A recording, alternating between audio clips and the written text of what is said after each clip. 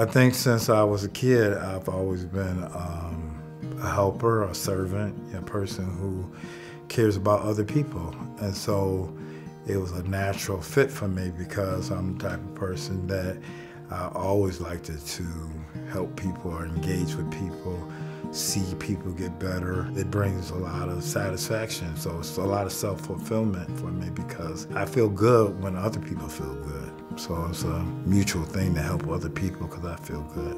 I received education from UB and the School of Social Work. The School of Social Work also in UB taught me that you're going to always be learning. If you're not hearing them, then you're not serving them. I think as a change agent, I'm putting myself in the shoes of the people who I'm working for, as well as the agencies and institutions, but trying to find that balance. Half of my career was counseling, but then I also realized that I wasn't in the power to change policies and procedures.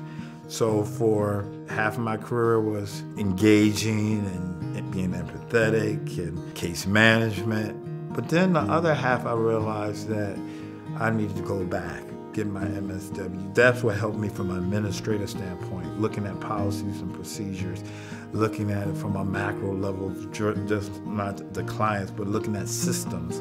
And so I think that was important in my trajectory because it allowed me to understand, even to help the clients, you have to change how we look at some of the policies, the procedures, and the missions, and all of that different stuff.